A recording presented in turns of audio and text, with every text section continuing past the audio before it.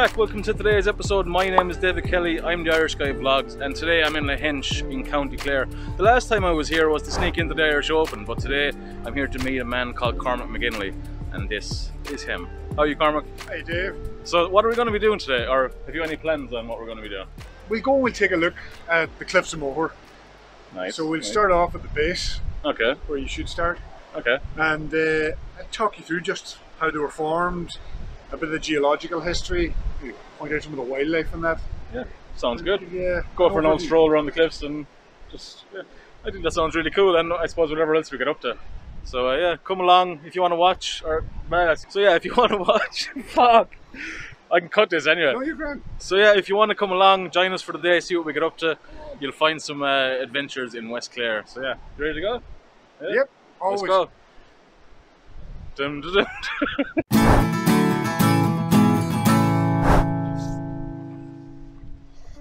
So, this is kind of getting to the start for the cliffs. Let's explain the burren and the cliffs. The reason I'd explain the burren first is because the cliff formation lies on top of the burren. They're part of the same kind of story. They were sort of formed at a similar time. So for the burren, this kind of limestone we're standing on, all of this was formed when this part of the Earth's crust was actually slightly south of the equator. Okay, so this was 340, 50 million years ago. So this would have been before Pangea and all the... Yeah, we were all stuck together, kind of Gondwandaland, or yeah, and we were slightly south of the equator. We were underwater, right, in a shallow tropical sea. Now they know it was a shallow tropical sea because they find fossils of corals. Here, these aren't corals, but these are crinoid fossils. See them here, looks like a screw bolt. Oh yeah. Right, there's loads of them, right, heaps of them all over. And so these here grow and live in, well, these species grew and live in tropical seas, which this clearly isn't at the minute. And as they died, their bodies just went down to the bottom, and you have an accumulation of these dead animal bodies. So limestone's a different kind of rock, all right? Limestone's made up of dead animals. No other rock is made up of dead animals, all right? But limestone is just a giant block of compacted, like, animal bones and animal shells.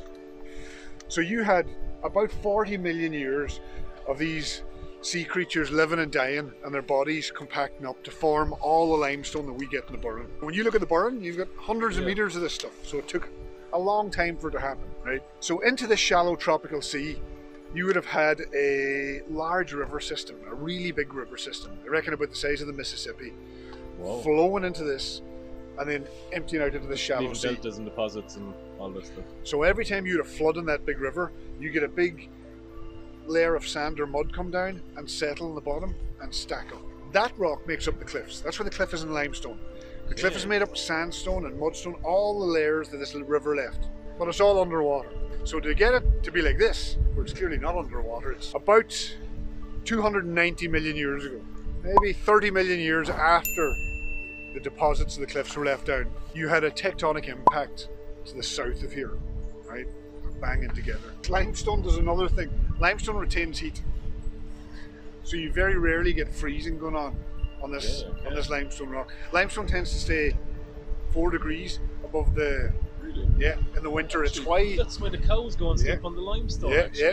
Because it's like a giant storage heater. It heats up all summer, and then in the winter it slowly releases the heat. This looks like the place where they filmed that Father Ted scene. You can quarry tombstones out of them. Is that? Yeah. Someone came and took it? Yeah, and this would have been a quarry. This would have been a working quarry. So they'd quarry those big slabs, limestone slab tombstones you see in the old graves. So here, your natural fracture line was running here, so you only had to cut the 3 sides and break it out. Here, it was probably just the right size. So they've taken all the surface limestone off this piece here. Whoa. So you've probably got about, I don't know, 4 or 5 tombstones out of that piece.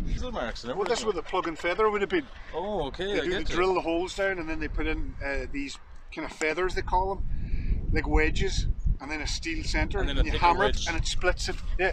So they would have had that the whole way along. It looks like this broke wrong. That is crazy. This is called Bloody Cranesbill. Bloody Cranesbill. Bloody Cranesbill. And then this little yellow one here, this is called Bird's Foot Trefoil. And it's called Bird's Foot Trefoil. Is there anything here?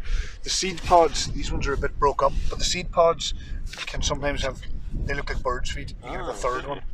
There's no flower in the burn, as far as I'm aware, right, that's unique to the burn.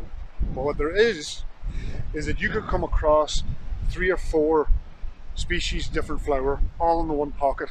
Right. And botanists will tell you will not see those 3 species of flower growing together anywhere else in the world. So you have what they call assemblages of different species of flowers here that you don't get anywhere else.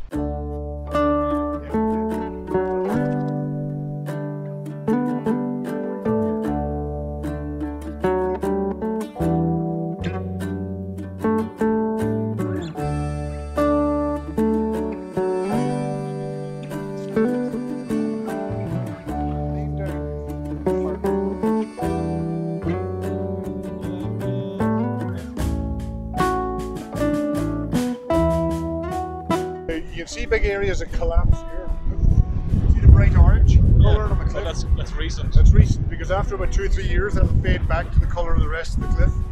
So when you see it, the brighter the orange, the more recent the chunk has come on. It's the highest point of the cliffs. Highest point of the cliffs. Isle Sharif, it means the leap of the fold. There. So it's an old legend about two-headed Danann. Apparently when modern people came, the two-headed Danann, which are the ancient people in there that hid in caves, and they said that hundreds of years after they hid, I think it was 7 of them emerged from the caves, but they emerged as foals. But because they'd been in the cave so long, when they came out in the daylight, they were blinded by the daylight, and so they panicked and they ran along the cliff edge and they ended up falling to their deaths down here. So that's why this is called the Cliff of the Foals. And they were the remainder of the two-headed Danann? Supposedly, these 7 that came out from the caves. So when they were finding the art and the different stuff over here, they were going, oh, these are Celtic people. And you go, well, where? But it seems that was a culture rather than an actual movement of people. Right. We took on aspects of Celtic art, maybe their dress, maybe even their music, right? But it wasn't because a whole heap of Celts just moved here and took over. It was because we, whatever people we were, we took on their culture.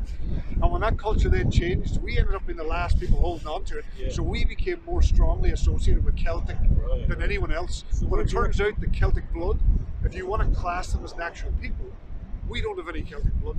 They're a Germanic tribe. Thielen found a spa in the middle of all the madness. So if you've ever had a goldfish bowl or a hot tub, if you imagine that the sediment in this river, you've nutrient-rich sediment coming down and been laid out into a shallow tropical sea with strong sunlight. So within hours you would have started to get a kind of a scum growing, this algae growing. And you had animals that were moving around, feeding on it. So these traces here. So you have these animals moving around, feeding on that there algae. Then you get another flood in the river. Another layer comes down on top and it preserves the traces. So they call these trace fossils. They're basically fossil footprints of animals that lived here 318 million years ago. Do you know what kind of animals? They're not sure. They're not sure. They weren't worms. They think they might have been an arthropod, so like a sea slater or possibly a periwinkle relative. They're not sure because there's very few fossils of the actual animal that made the tracks. Right? You've got loads of tracks, but as I'm aware, no fossil of the actual animal.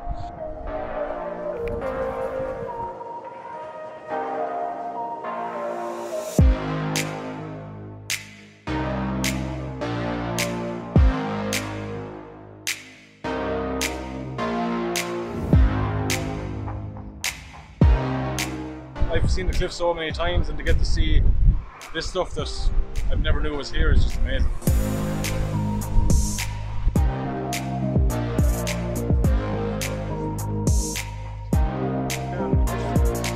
One of the best views I've ever got on one.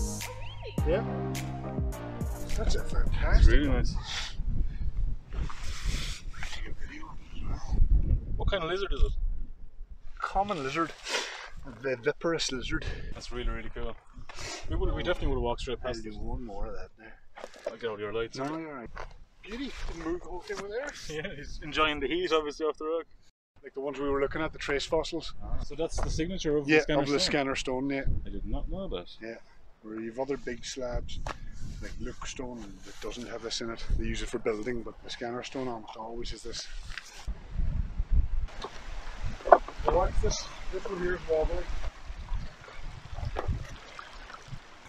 That's been there for years now, that piece.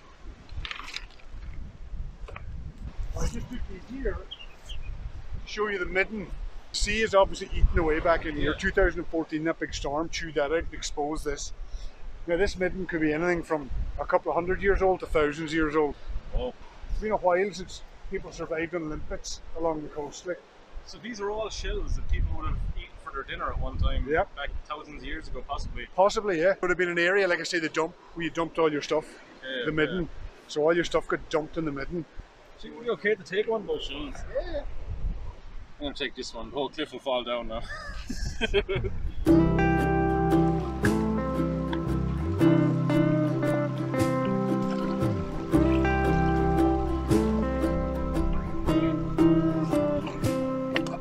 It wasn't so bad for a minute. I thought I was going to get bust on the rocks, but I'm good. Oh, and if you want to watch the video where I sneak into the Irish Open, you can watch it up here. There's some candy floss, sea candy floss. So we're finished for the day, I think. Did you have a good day? Lovely. Not sure if they can hear you. Good for the company. I had a great day. I thought it was really, really cool.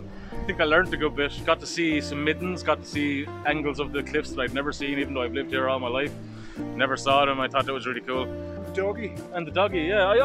Teelan, I forgot to mention Teelan, one of the nicest doggies, yeah. And so well trained as well, and really, really smart. So yeah, before I go, I just want to mention Cormac's website. So it's CormacsCoast, is it? Yep, CormacsCoast.com. I have a Facebook page as Cormacs Coast, Instagram, Pinterest. I'll put all the links in the description. Honestly, really, you should check it out if you're looking for bespoke tours, private tours of the cliffs, anything around really. Well, that's it. I take private tours of the cliffs, the Burren. I do some seashore exploration walks and some fossil kind of discovery walks as well. Awesome. There's a few things I offer. But if you just like looking at pictures of the cliffs and some of the wildlife we have here on the west coast, help yourself. Yeah, I had a really, really good day, and like I'd come back again and do it in a heartbeat, because there's so much to learn, there's so much to see, and it doesn't matter what day you come, you're going to get a different experience every single day, I think. That's the thing about living on the coast, you just get a different view every single day. What you highlighted today was that lizard. The lizard, oh yeah, I forgot about the lizard. You got really excited over that actually, yeah. That's the best, the best look I've had at a common lizard in Ireland in the 40 years I've lived here. Really? Yeah. I've got a good look at a dead one, but to have a live one stay there that long. Yeah, so that was fantastic. That's really, really cool. But yeah, great day, and honestly, check out Cormac's links in the description, because he's a really nice guy and what he does is really, really cool. If you need an awesome tour, Cormac's the man to check out. So yeah, thank you all for watching. I'll see you all again in the next video. Bye.